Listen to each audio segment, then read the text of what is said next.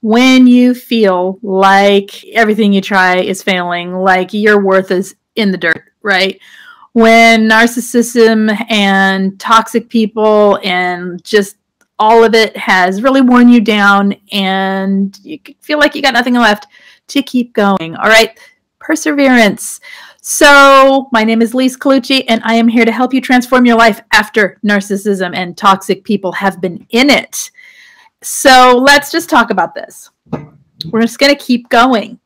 We're going to keep healing. We're going to keep striving for a healthy life, even though this is not easy, you guys. If you have had narcissistic parents, if you've been in a narcissistic relationship, if you have had toxic people around you, you're most likely feeling like your self-worth is pretty low, or it's at times has been really low, or like you just can't like make it better, like everything you try fails, like everyone's up against you and life is pushing against you. It's challenging, it's difficult. Healing from toxic relationships is kind of like that all the time, right? Because every time we're triggered by something that doesn't go right, every time we're triggered by somebody stopping you or creating discord or dissonance or like, you know, an againstment towards you, every time it feels like things aren't just not going okay, it's not just the thing that's not going okay. It's the trigger of your entire life that has not gone okay. Does that make sense? We have had trauma and we have had emotional abuse. All of that starts to get into the forefront when we have any little thing in life knock us down, right? And so that is why focusing on yourself versus the continual education of what is a narcissist, that's why it's important to focus on yourself, okay? But really, when you are triggered, it's learning how to deal with those triggers. So I'm trying to figure out what it is right now that's like getting me all like stirred up. So let's play with this. Let's work it in action, okay? Here's how I'd coach someone if they were looking as distracted and slightly disassociated as I am presenting myself right now, which is not my normal, like, more contained state, right? Here's the thing. I was just out in life and it was like one thing after another, okay? So it was just like, what is happening in this world, right? So yes, deep breath, a deep breath. So what I would say to someone is, are you breathing? Take a breath. Here's the thing. I am so up in my head when I get triggered. I am so in my thoughts, but I'm not actually in my thoughts. Does that make sense? Like my mind is racing, but I'm not actually thinking about anything. I'm letting it run in a triggered way. And so coming back into your body is super important. So take a breath.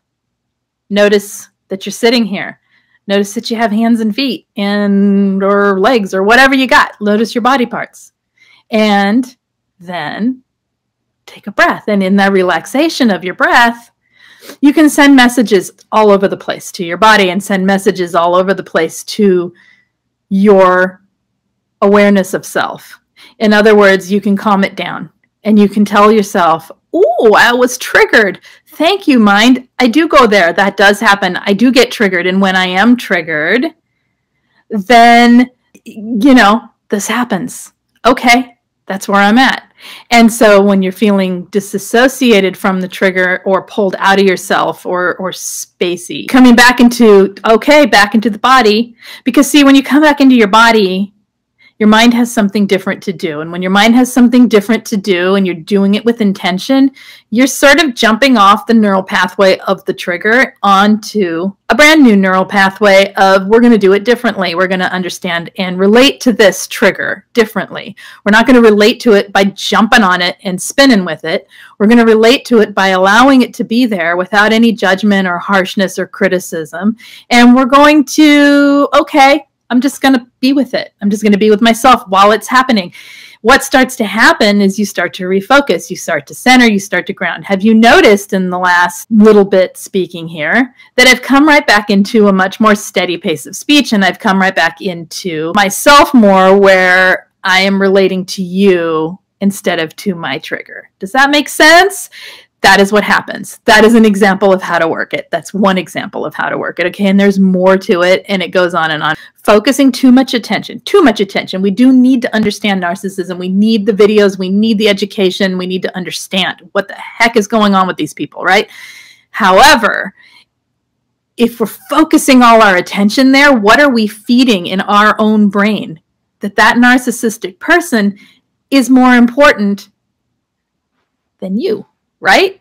Which isn't true. So focusing on self is important. And then if what we're doing is focusing on the negative emotions, focusing on the trigger, focusing on how bad we feel, focusing even on how good we feel, feelings, holding onto them so tight that we start to generate energy toward it, emotional and mental energy toward the feelings that we're having.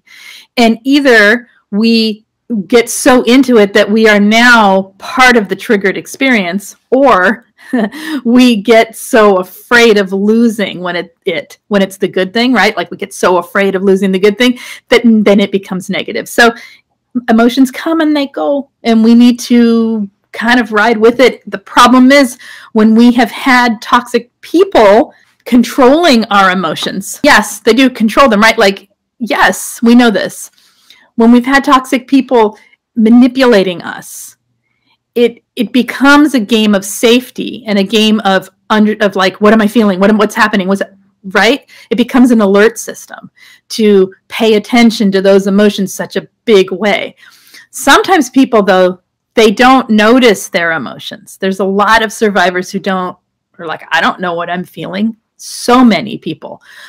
However, they know they feel distracted, or they experience distraction, they experience frustration, anger, panic attacks, that kind of thing. And so that's where their focus goes. Same exercise applies. Get into another part of yourself. So common, for people who have had to shut up, basically, who have been silenced. To keep it on going is important. Finding ways to work the triggers, to work yourself, to have the triggers not be the center of your focus, and then focusing on your healing, whatever that means for you and whatever direction you're taking that for yourself right now. I do want to talk about one thing, and that is there is a peer support group on Facebook. I'm sure you've heard of it, or maybe you haven't. It's in the main description of every video if you need it. It's a free group over on Facebook.